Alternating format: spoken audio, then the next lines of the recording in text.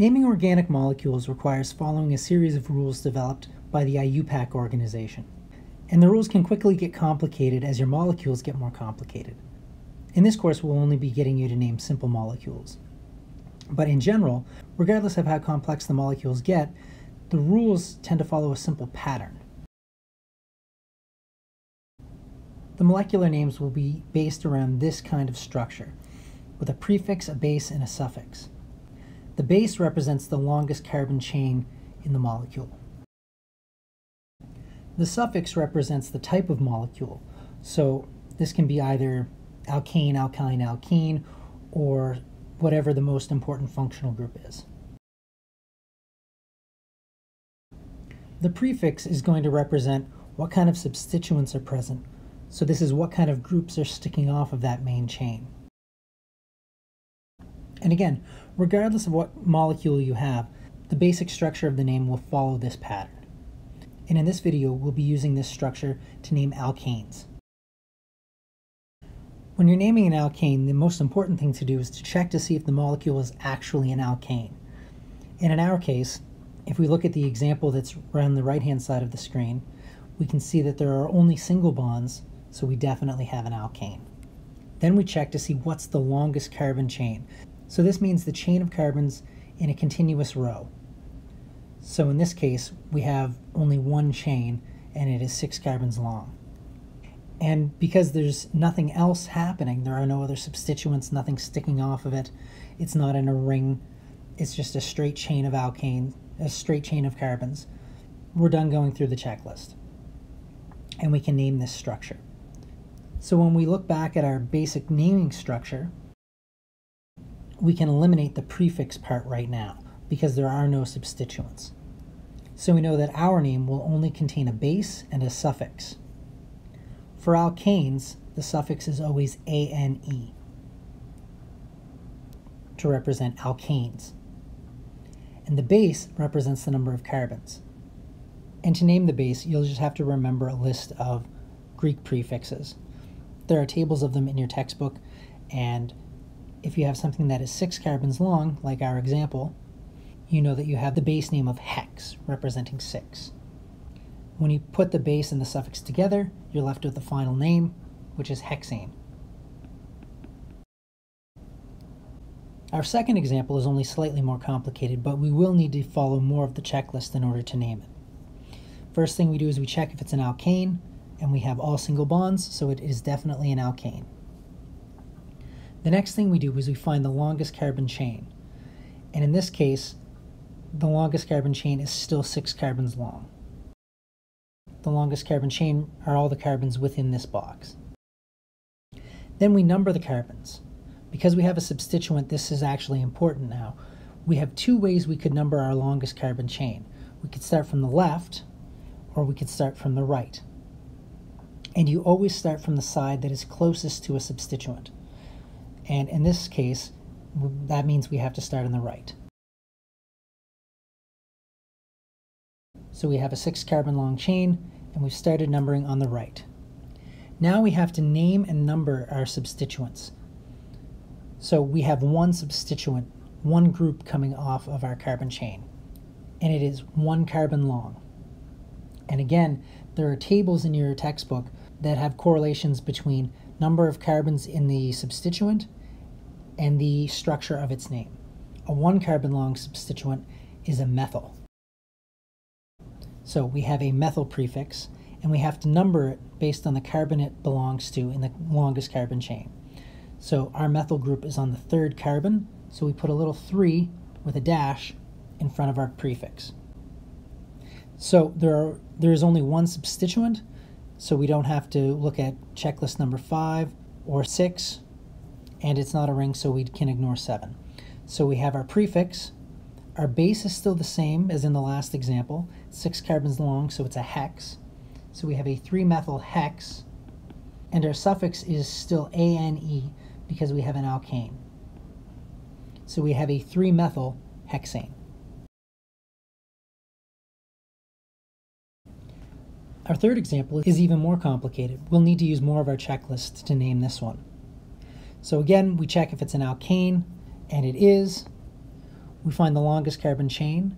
Now we have 7 carbons in our longest chain. The carbons within this box represent our longest carbon chain. The third step is to number our carbons based on which side has a substituent closest to it. In our case, again, it's still the right-hand side. So, we know that our base is based on the longest carbon chain with 7 carbons long, so we have hept. And we know that our suffix is ane because we have an alkane. So we know that we have a substituted heptane. Now we have to name and number our substituents. Our substituents are only 1 carbon long, just like in our last example, which means they're both methyls. So we have a 3-methyl, and we have a 4-methyl.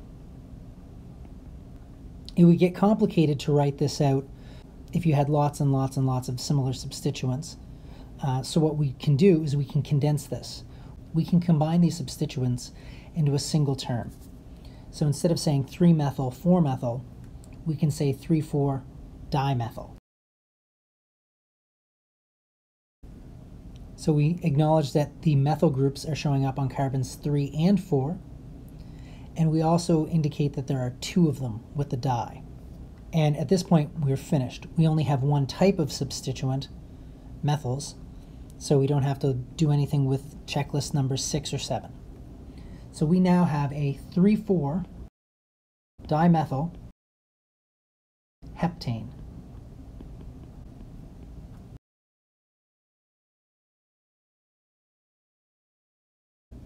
Our next example is even more complicated, but we can still follow the same type of checklist to name it. We know that it's an alkane because we have all single bonds.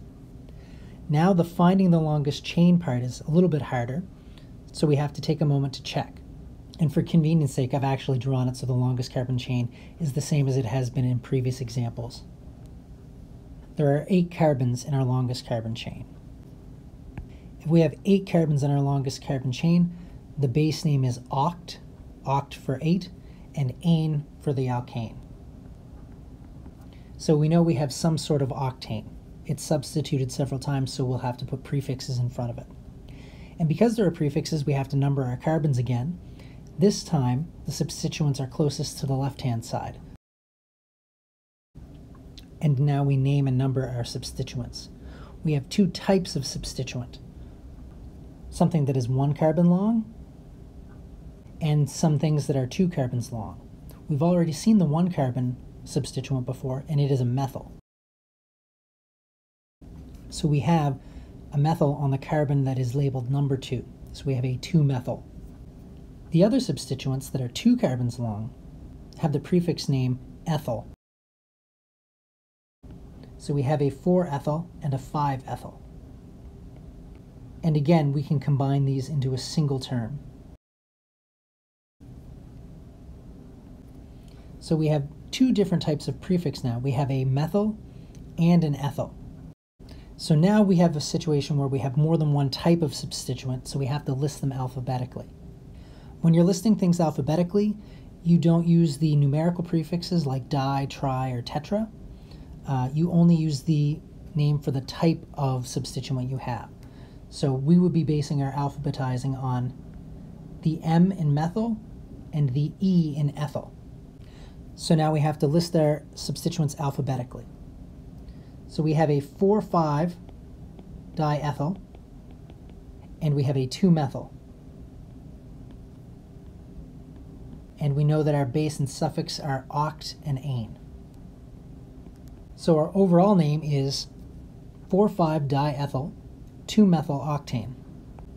And we don't have a ring, so we can ignore checklist number 7.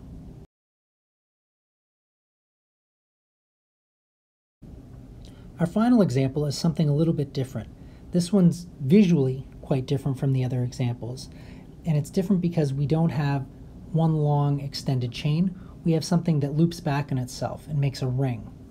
So now we'll have to use the 7th point in our checklist. When you have a ring system, you have to use the cyclo prefix at some point, and it goes in between the substituent prefixes and the base name. And when you name ring structures, your base includes the ring.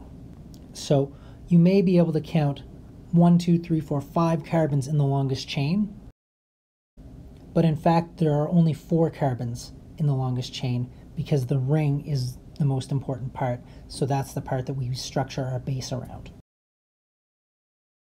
There are really only 4 carbons in this chain, so it gets a bute base. It's still all single bonds, so it's still a butane, but there is a ring structure, so it's a cyclobutane. And here we have 2 prefixes. Both prefixes are methyls, and they show up on the first and second carbons. It doesn't matter which number we give which methyl because the thing is symmetrical. So this is a 1,2-dimethyl cyclobutane.